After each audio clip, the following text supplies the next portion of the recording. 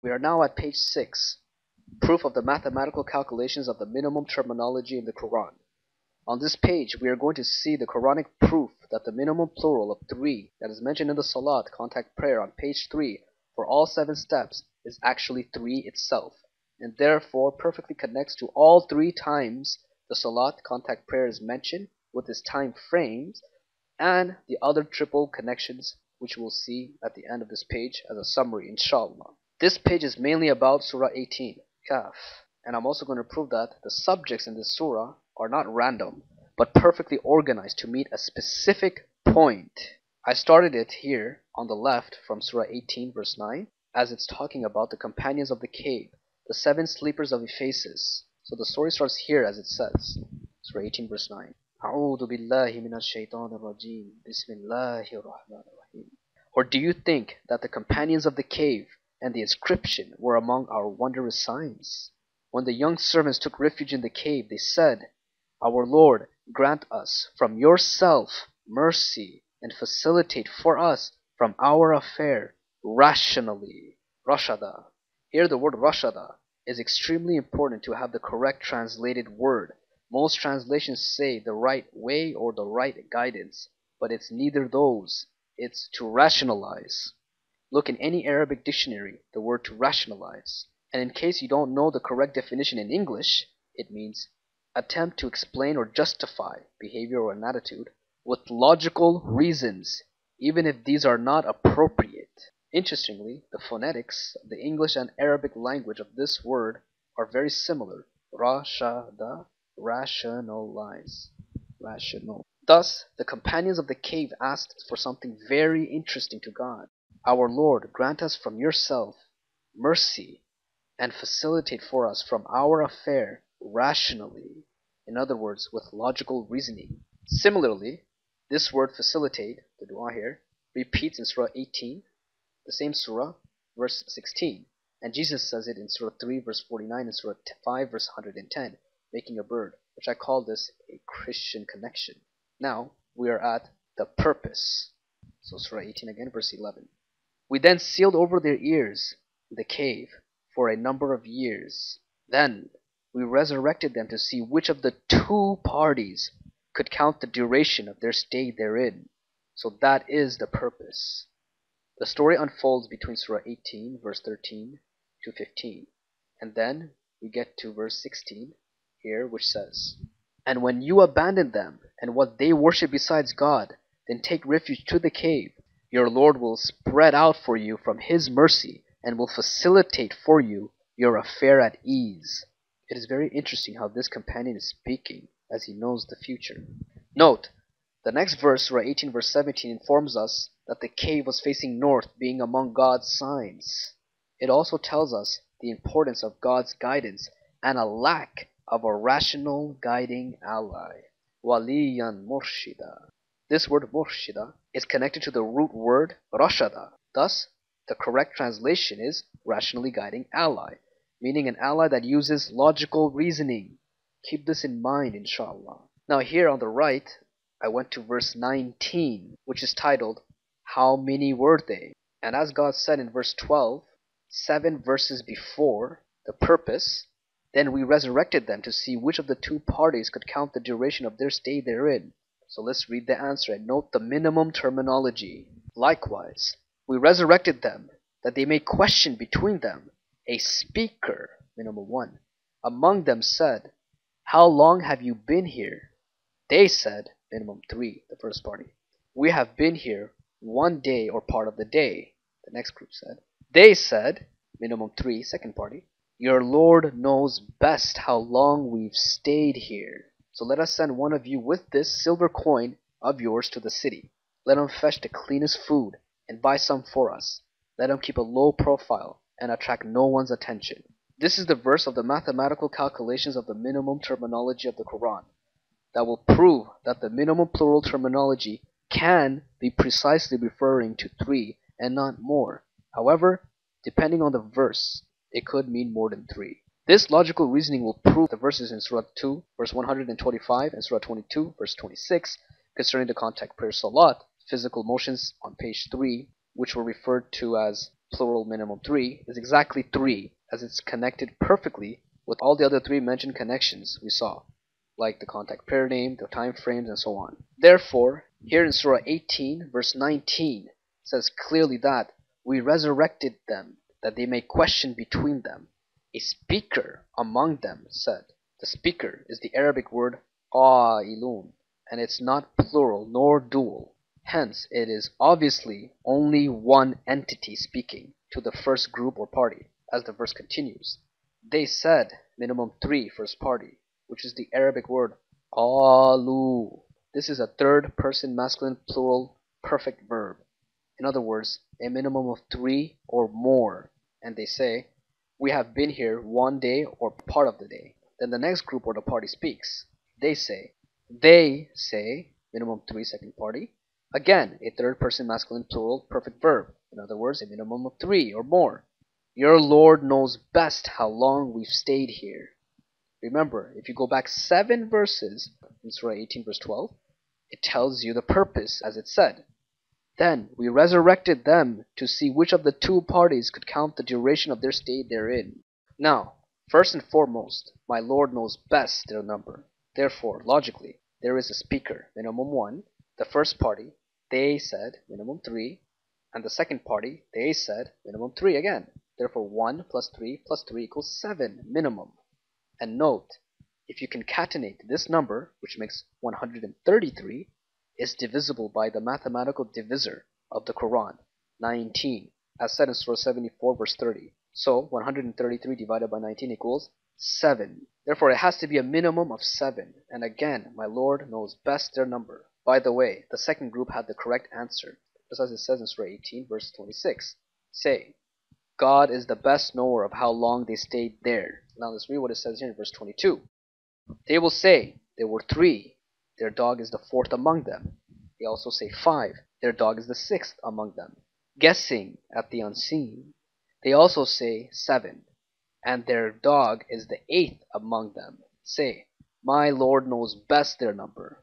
None knows them except a few. Therefore do not argue with them except with an obvious argument, and do not inquire anyone amongst them, the Christians, about them, the sleepers.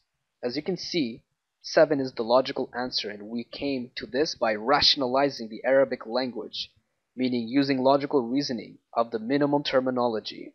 I will continue here with the next verse on the left, Surah 18 verse 22, as it says, and do not say regarding anything, indeed I will do that tomorrow or in the future, without saying, Inshallah, if God wills. Now listen carefully, and remember your Lord when you forget, and say, it may be that my Lord will guide me to what is closer than this rationally. Rashada. And note, Rashada is mentioned again, as it means rationally. And of course, all the translations I read on this is incorrect because they put right way or right guidance instead of rationally. This one word changes the whole meaning of this verse and the whole concept of forgetting. All the translations I've read concerning this thinks forgetting is a bad thing. And on the contrary, if you remember your Lord and said this with the correct understanding, then it may be that your Lord will guide you to what is closer than that with logical reasoning, hence rationally. Therefore, forgetting, then remembering God, then saying that verse, Surah 18 verse 24, brought you to where you are for an important reason. And we will see the proof of this in the same surah, verse 60. Which is right here in the center. So before I start this verse and prove that forgetting and then remembering God with that verse is a good thing, let's see how to say it in Arabic, for that is the way God wrote this reminder for us. أعوذ بالله من الشيطان الرجيم بسم الله الرحمن الرحيم عسى أن يهديني ربي لأقرب من هذا رشدا. It may be that my Lord will guide me to what is closer than this rationally. Now let's see the truth behind forgetting. As it starts from Surah 18 verse 60. And when Moses said to his servant, I will not give up until I reach the point where the 2 seas meet, or else I will go on for ages. But when they reached between both points, they forgot their fish, and it took its way back to the sea sneakily. Then when they passed beyond it, he said to his servant, bring us our breakfast. We have certainly met in this journey of ours fatigue." He said, "Did you see when we took refuge on the rock? Then indeed I forgot the fish, and no one made me forget it except Satan, that I mentioned it." So Satan didn't make him forget it, but not to mention it. "And it took its way into the sea amazingly." So Moses said, "That is what we were seeking." So Prophet Moses knew that it is not a bad thing to forget. So they went back to retracing their footprints. Now note carefully what is being said. "They found a servant from among our servants, whom we have given mercy from with us, and we had taught him knowledge from ourselves." Listen carefully. Moses said to him, "May I follow you, that you may teach unto me of what you have been taught, of rationalizing." Rushda. This is again connecting to Rashada in another derived form. Now listen what this special servant says. He said, "Indeed, you will not be able to have patience with me. And how can you have patience to what you do not have the complete information concerning it?" Again. "And how can you have patience to what you do not have the complete information concerning it?" Look what Moses says. He said, "You will find me, inshallah, patient. You will find me, if God wills, patient," just like it says before. "And I will not disobey your command." Therefore, to have the best rationalizing skills, you have to have the full knowledge of the topic. He said, "Then if you follow me, then do not ask me about anything until I report it to you, a reminder about it." Now I skipped to verse 78 because Prophet Moses forgot 3 times, and if you don't know the story, feel free to read it online at your own convenience. And if you want me to translate it, let me know, inshallah. Now, let's see why Prophet Moses made those forgetful errors. As I said in Surah 18, verse 78. He said, "This is the farewell between me and between you. I will inform you of the interpretations of what you were unable to have patience on. As for the boat, it was for poor people working in the sea, and I intended to render it defective, as there was a king coming after them, who seized every ship forcibly. And as for the boy, his parents were believers, and we feared that he was going to burden them with transgression and disbelief, so we intended that their Lord would substitute for them one better than him in cleansing and closer in affection. As for the wall, it belonged to 2 orphan boys in the city. Under it there was a treasure for them, and their father was righteous. So your Lord intended that they reach their maturity, that bring forth their treasure as a mercy from your Lord. I did none of it on my own volition. This is the interpretation of what you were unable to have patience on." First, you need to know that the special servant whom Prophet Moses met is not human. Now I'll show you how to rationalize this by God's will. The first hint is God letting us know this in verse 65, as it says here. "They found a servant from among our servants, whom we have given mercy from with us, and we taught him knowledge from ourselves." So a servant from among our servants can be argued that we are all God's servants as well, so that could make him human. And we have given mercy from with us. It can also mean he is a human because all prophets and messengers are a mercy from God. But then God informs us, we taught him knowledge from ourselves. Ourselves here is the Arabic word ladunna. This is the first clear hint, but not a clear proof. Then here, Surah 18, verse 80 to 81, when he gives the logical reasoning for killing the boy, he says, "As for the boy, his parents were believers, and we feared that he was going to burden them with transgression and disbelief, so we intended that their Lord would substitute for them one better than him in cleansing and closer in affection." So here he uses the "we" term as being connected with angels, as the term "we" is used in reference to God and the angels in certain places in the Quran, but not all the "we's." This is the second hint, but it can still be an exception. That was also the second time Prophet Moses forgot, and we are now at the third instance, but let's read the verse that mentions that, which is not here on the document. So Surah 18, verse 77. So they set out, until when they came to the inhabitants of a town, and they asked for food from its inhabitants, but they refused to host them.